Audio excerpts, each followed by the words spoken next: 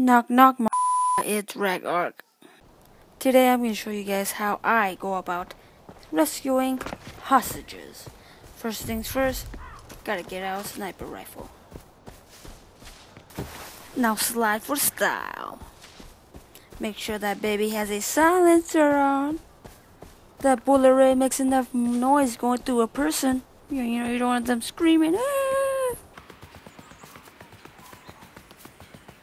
Probably already know what to do here. Take out your rifle and mark every enemy that you see. Unfortunately for me, I did not mark the hostages the first time around. An enemy is coming my way. So, what do? I hide in a bush. Come on, guys. It's a known fact.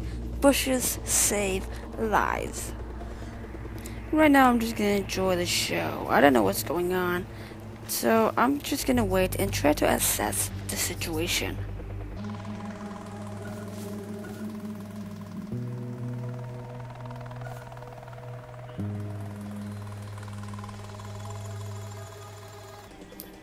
Looks like something bad is about to go down. This is usually when I spring into action.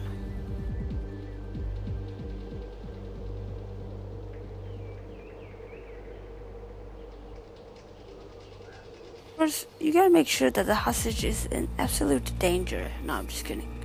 I better go do something. Stop looking through the scope. There we go.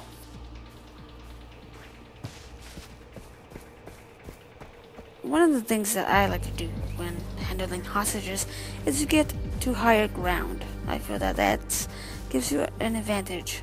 Granted, it's not scientifically proven. At least I don't think it is. Is it? I don't know.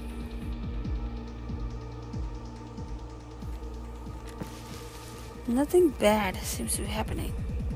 I've got no meat. I'll use this fire. Alright, I missed. I've got him. Oh, alright, so they know. I'm gonna go in and go guns blazing. This seems to work most of the time. This is usually how I do it anyways. Shotgun to the face. Boom. And that is how I save hostages and FarCry. FarCry